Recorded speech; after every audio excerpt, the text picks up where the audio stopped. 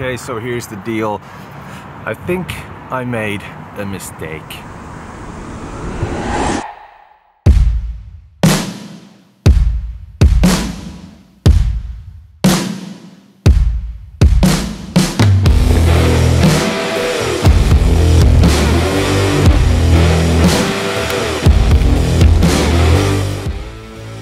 Okay, so it's been about a month, actually a little over a month since I changed from Canon to Fujifilm. Now at the beginning I told you about the transition, what it was like, what I was hyped about when I was changing to Fujifilm. A little over a month is enough for me to say that the honeymoon phase is over and tell you guys what I really think.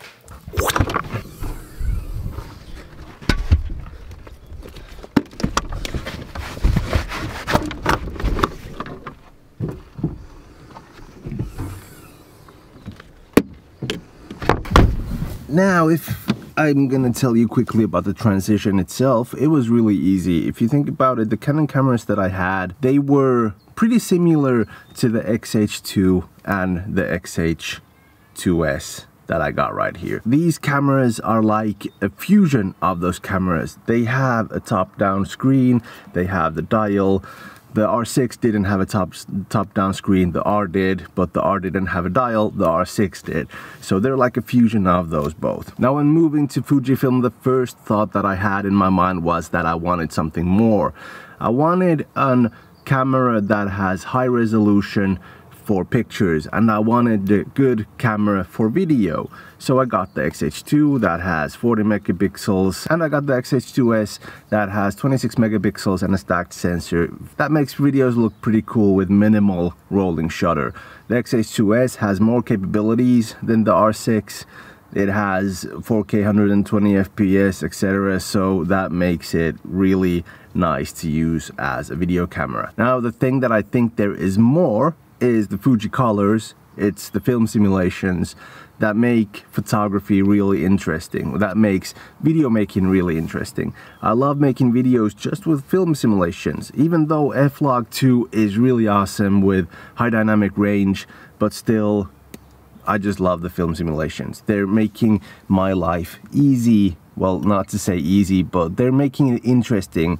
They're making photography interesting. Now, why I picked these cameras is because they are Fujifilm flagship cameras. I wanted flagship cameras. I wanted something that I can use on gigs, on like professional photography that I do, weddings and promotional shoots and stuff like that. So I wanted cameras for that. Now, I said it once and I'm gonna say it again. Somebody who's been using Fujifilm for a long time is gonna disagree with me when I say that the looks of the XH2 and the XH2S are awesome. I like them. Fujifilm cameras have a distinct look. Even the newer model of the XT series X-T5 has that distinct look that Fujifilm users are used to. And that look is without a doubt the best look in modern cameras that I've ever seen. And in the future I might even get myself a camera like the X-T5 that has that distinct look with all those dials and everything that makes a Fujifilm camera a Fujifilm camera.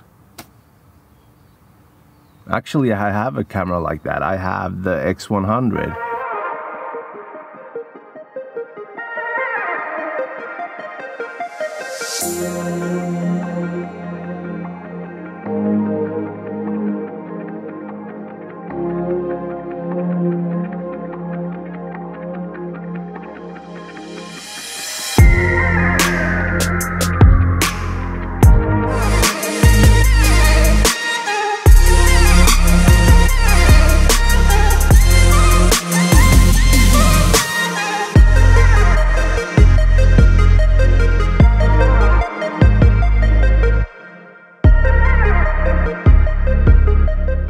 Now I really wanted to do this talking part outside, but it's really windy out there. It actually looks like at some places that it's about to start raining.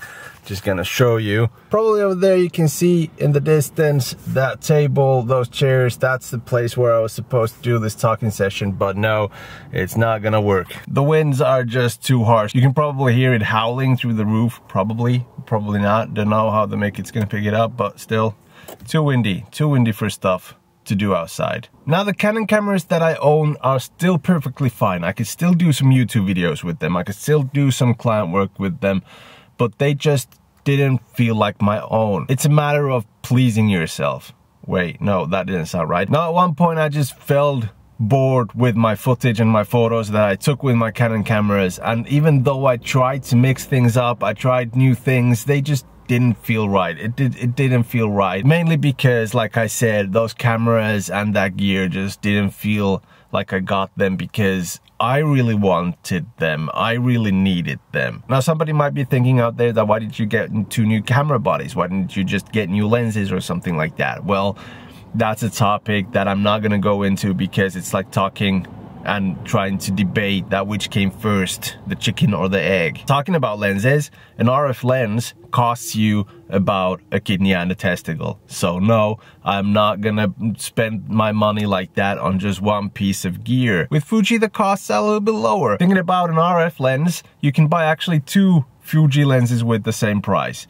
Maybe even 3 lenses if you think about Viltrox, Tamron, Samyang. You can get third-party lenses. Now if you're the kind of guy who have told me at that situation when I was in that steep hole and didn't know what to do, that go buy some new lenses, I would have told you to give me the money for those lenses. Wait, no, that's actually robbery. No.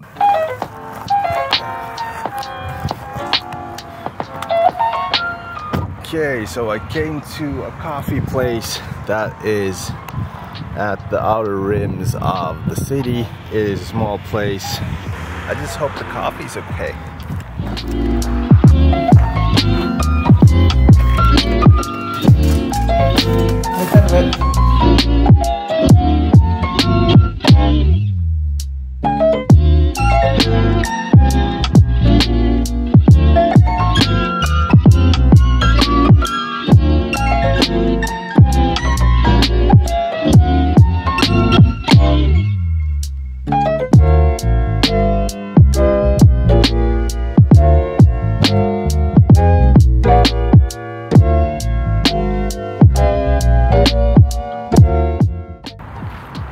Okay, so here's the deal. I think I made a mistake. Now don't get me wrong, I love the cappuccino. The cappuccino right there, over there at that little cabin is freaking awesome. But at home, I usually make my coffee at least twice as, you know, hard coffee, much caffeine, making me stay awake. That just made me feel a little bit drowsy, but it was tasty as hell.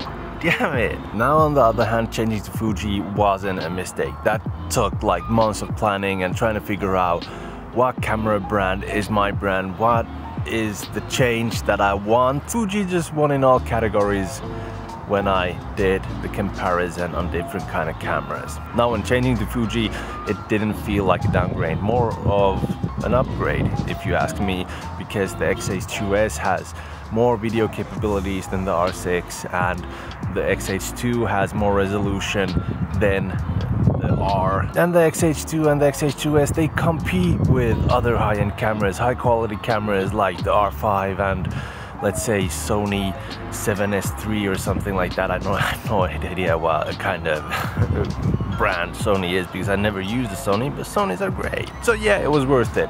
At least for me, it was really worth it. I'm just gonna go take some more pictures for Instagram for myself, and be sure to check out my Instagram. And if you like the video, like the examples, everything like that, remember to like, subscribe, hit the bell icon, and I'll be seeing you on the next one.